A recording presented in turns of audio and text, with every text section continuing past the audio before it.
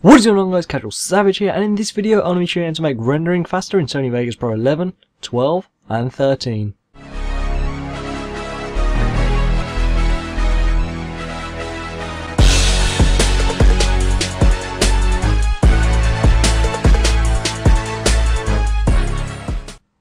Okay, so this was a requested video, and first of all I'm going to go ahead and drag this clip right into Sony Vegas, and I'm going to show you proof that this does work.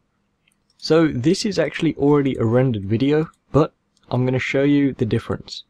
So I'm going to make the clip 2 minutes long, precisely 2 minutes, as you will see right now. So we have a 2-minute video just to demonstrate here.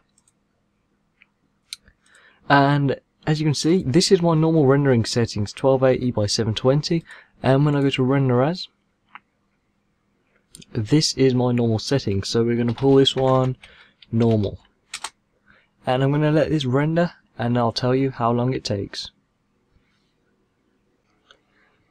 Okay, there we go. You can see right there it took 3 minutes 56 seconds to do that, and that was with the normal rendering settings. And you can see right here, this is where it is. It's called normal. So if we go back to Sony Vegas, we're going to change it to some settings, and we're going to make the rendering much faster.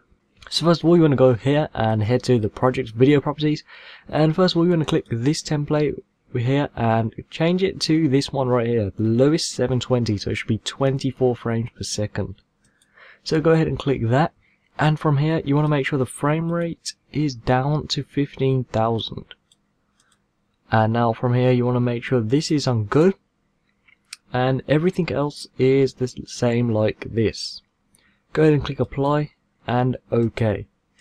Now from doing these settings, of course, the quality of the video won't be as good, and that is why rendering is faster. The quality will be good, but it won't be as good as it can be. So once you've done that, what you'll do is go ahead and go to File, Render As, and now for the rendering settings, this is completely different.